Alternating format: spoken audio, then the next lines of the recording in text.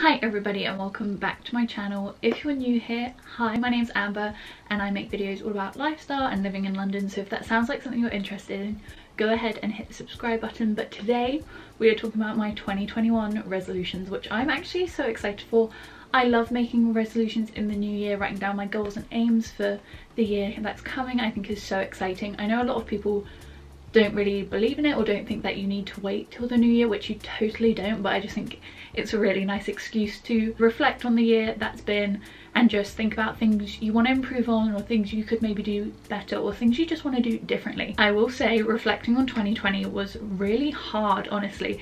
There were a lot of goals that I'd written at the start of 2020 which just did not happen. I wanted to save £2,000, I wanted to go on a girls trip to Europe, I wanted to start my graduate job. All of these things that were just so reliant on external factors, which obviously because of the pandemic just couldn't happen this year.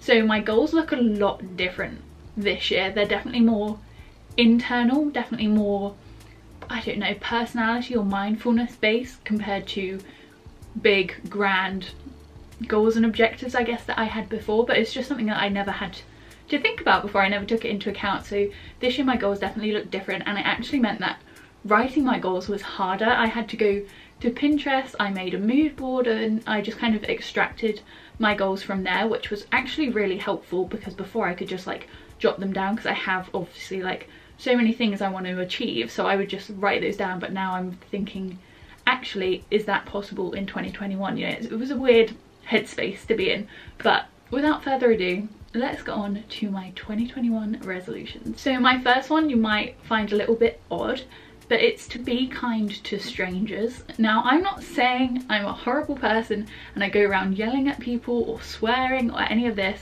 but I just find myself to be quite guarded with strangers. I don't know what it is. I don't know if it's because I'm a young girl and I've just been brought up to be like, oh, stranger danger, like beware of people trying to shove you in a van and all of those kind of things, which obviously is true, but I think it's made me very wary. Like if someone comes and stands next to me at a bus stop, I'm not saying anything to that person. I used to be a person that if I would walk past someone in the street, I would say hello, because that's just kind of what we do where I'm from in Bournemouth. It's quite a small town and people are quite friendly there, but obviously living in London for 4+ years now, that's kind of been taken away from me a little bit. Like I don't really speak to any strangers and I'm very quick to end the conversation and walk away from a stranger, which is not very nice. So I just want to be, I guess, a bit more open-minded, a bit more accepting and a bit more forthcoming. I want to be the person that like says hello first and smiles first, and just maybe that would brighten someone else's day. That stranger could be having a really crap day and maybe me being nice to them might lift their spirits even just for a small second. So that is something I really want to emphasize in 2021, being kind or being kinder to strangers, I guess. My next goal is a goal I think I had in 2019 maybe, and it's to read a book a month. I smashed this whenever I did it, 2019 I think, absolutely smashed it. This year I'm hoping to do the same. I've already started my first book and I want to read at least 12. I'm thinking it's very doable, but for some reason I just fall off the bandwagon. I think it's because we now have a TV in our room, so I can just pop on Netflix, sit there for 3 hours and not have a care in the world, whereas before I went to bed I would always read for like 1 or 2 hours and it just meant I got through books so quickly. I also went on holidays in 2019, which is where I do a lot of my reading.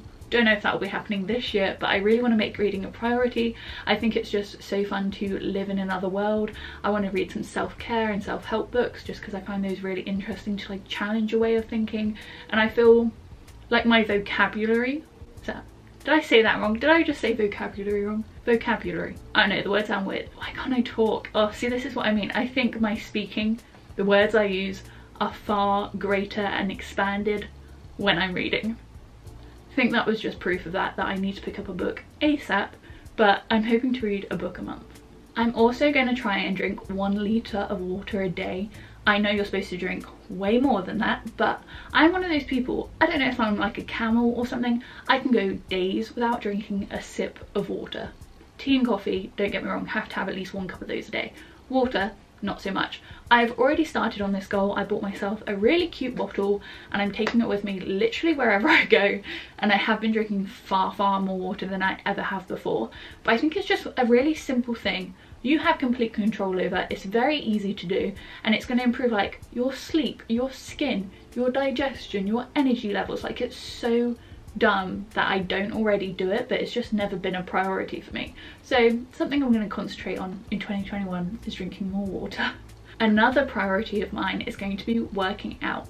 Now, I haven't written this goal is in like work out 3 times a week, because I don't know what my weeks are going to look like next year. I don't know what my mental state's going to be like, and I'm one of those people, if I don't achieve a goal, I'm like, oh, didn't do it, let's just forget about it. Like, I won't be like, oh, I'll try again next week. I don't know what it is. I'm a high achiever, so if I don't achieve something, it really like injures my ego for some reason, which again is probably a toxic trait I should be working on. But making working out a priority, I think, is a good way to word it, because I think it emphasizes that it's a shift in my mindset. It's not just, oh, ticking that box, I did 3 workouts this week. It's me reevaluating how I prioritize the things in my life, making time for working out, and making that a key factor in my daily routine, my weekly routine, rather than just, like I said, like just crossing it off a list. So yeah, hopefully I can really emphasize that. My thought process around working out has already changed. Like, I used to just do it because I was like, if I work out, I'll be skinny. If I work out, I'll have a flat stomach. But I kind of realised, I don't know if this is getting too deep or going on a tangent, but people aren't gonna like me more if I have a flat stomach. People aren't gonna remember me for being skinnier. Like, people are gonna remember me for being fun and being energetic and being goofy and being honest with people and being vulnerable and everything like that, or like when I'm in like friend situations or like with my boyfriend and things. So yeah, my mentality's completely changed, which I think has really helped, and I've already worked out like 3 or 4 times since Christmas, so I think the proof is in the pudding. We'll see how it goes. But I just think before, my thought process around working out was kind of toxic, and now I kind of just do it because I do feel better after I've done it. I feel like I've achieved something in the day, which, like I said, kind of a big thing for me. I feel like I've achieved something in the day and I just feel better for it. So hopefully that keeps going. Who knows what next year's going to be like, but working out is definitely going to be a priority of mine. The next one is really fun, and it's to try 1 new recipe a week. I've already started saving recipes on Pinterest. I'm going to make a new recipe every Thursday, just because me and Christian eat like crap, to be honest. We kind of eat to survive. We don't eat because it's fun and we like to nourish our bodies with good food and try new things and all of this. Like, we eat to survive, literally. I'll quite happily have baked beans for dinner. Like, it's not a worry for me, but that also means my cooking skills are next to none. Let me tell you that right now. So I'm really hoping by trying a new recipe a week, I'll start adding things to my repertoire, if you like. If they're good, I can start like learning new skills whilst I'm cooking. I can try different flavors, different styles of food that I've never tried before, and it will just be something that I can enjoy, a bit of me time doing some cooking, some experimentation, and hopefully something that will just build my skill set in cooking and mean that I'm better at cooking, you know, for like my family. If I ever have friends over and things like that, I'll just be better prepared than like putting beans in the microwave. My last resolution, which I actually got, I think from Kristen Johns or maybe Jason Marie, but is to do 5 dedicated minutes of tidying up a day. I don't know why that took me so long to say. 5 minutes of dedicated tidying up a day, just because I tend to leave all my cleaning and I do it in like a really big swoop on the weekend, and it just takes up such a long time. I feel so bogged down by it because there's so much stuff.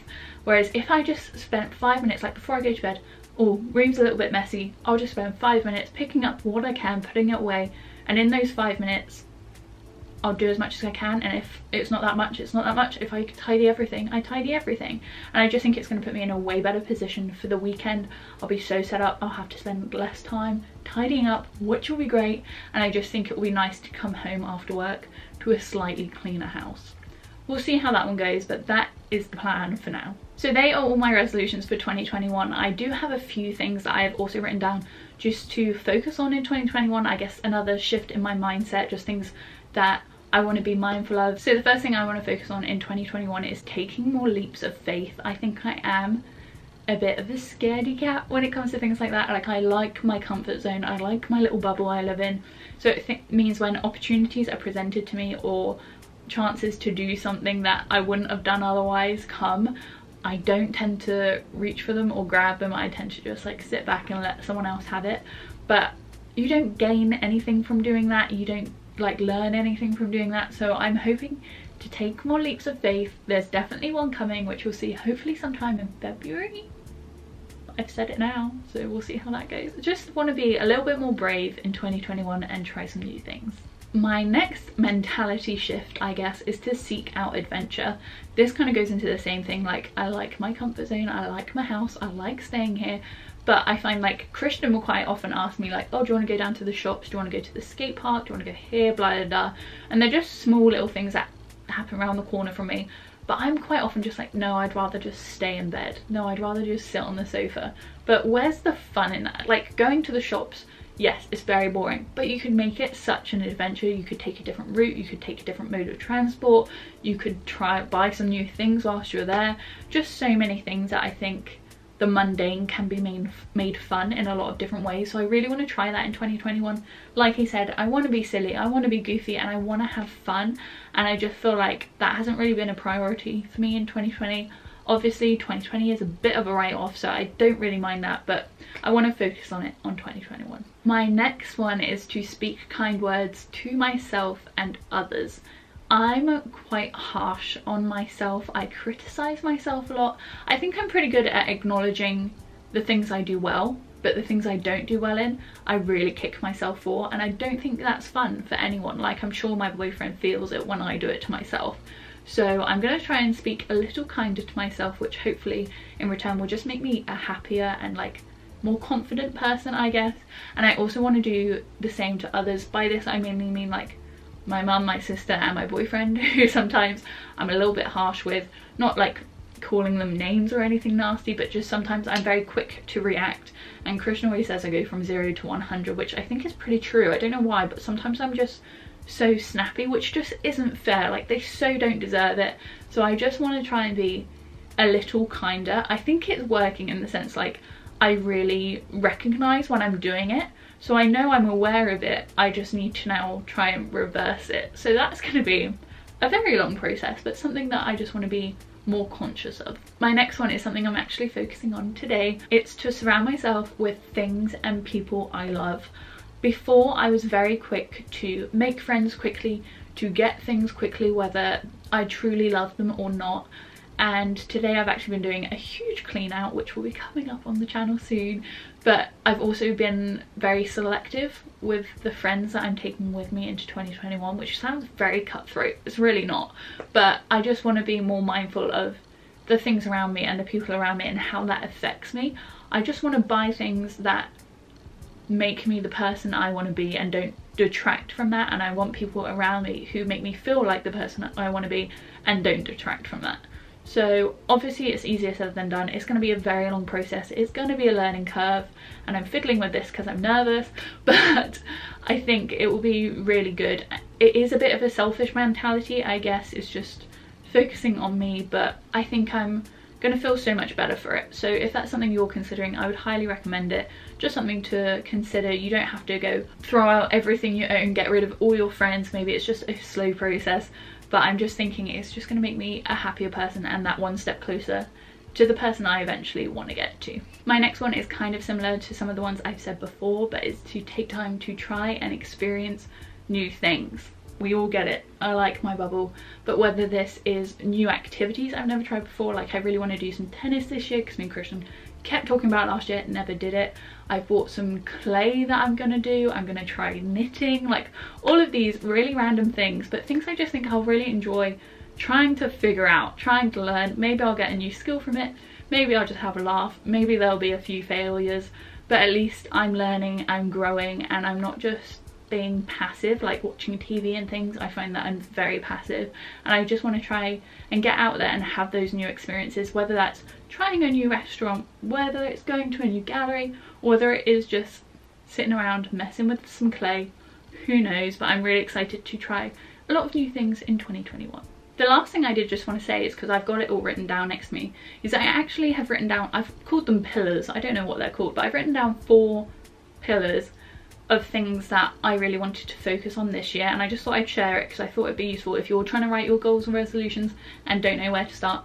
Maybe pick out 4 areas of your life or your personality that you want to focus on and grow on and really exaggerate and just have fun with this year. So mine were kind, loving, fun and creative.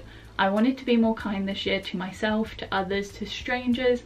I wanted to be more loving this year to myself, to my boyfriend, to my family. I wanted to be more fun, try new things, get out of my comfort zone, be a little bit more adventurous, and I wanted to be creative with all my clay, with all my knitting, with all these new experiences and trying new things. So they were definitely the 4 pillars that led into a lot of my resolutions, and it's just really easy to remember, like if I'm feeling myself snapping at someone or I'm feeling myself watching TV, getting numb, not doing anything, I can just think, okay, take a step back. Kind, loving, fun, creative is what I'm doing now, meeting any of those 4 pillars. And if it's not, maybe I'll switch up, try something else. But yeah, that is all for my 2021 resolutions, goals, aims, whatever you want to call them. I had so much fun writing them. I really hope they helped you guys. Maybe you were just nosy, wanted to know what I was going to be getting up to in 2021, or maybe you are sat there trying to write your own goals. I hope some of my tips and tricks helped you out, and that maybe some of my goals could be similar to yours, who knows. If you have liked this video, go ahead and hit thumbs up, and don't forget to subscribe down below because I post new videos every Sunday. Let me know what one of your 2021 resolutions is down in the comments, and hopefully I'll see you very soon. Bye!